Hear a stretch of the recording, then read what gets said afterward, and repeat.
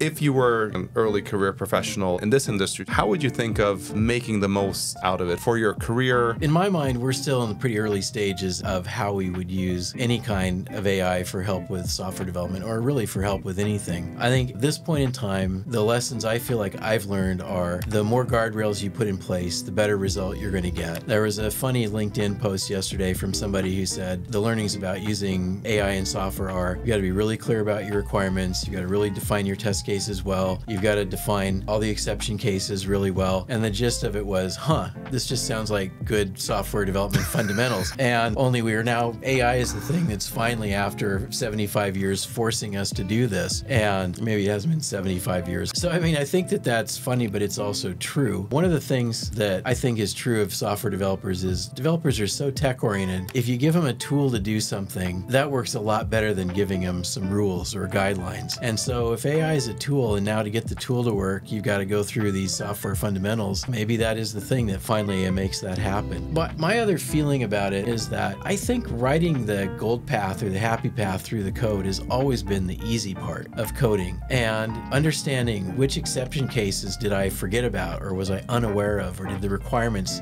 never capture in the first place. Fred Brooks published a paper called No Silver Bullets, and he talks about the difference between accidental complexity and essential complexity. And a lot of the essential complexity comes from the real world, because the real world is messy. And to the degree that AI isn't 100% lined up with the messiness of the real world, then the programmer job of being the party that fully vets all of the exception cases and the corner cases and the off by ones and so on, that's the other thing that's concerning. Is I still think AI can't count, and so off by one errors seem like they're just probably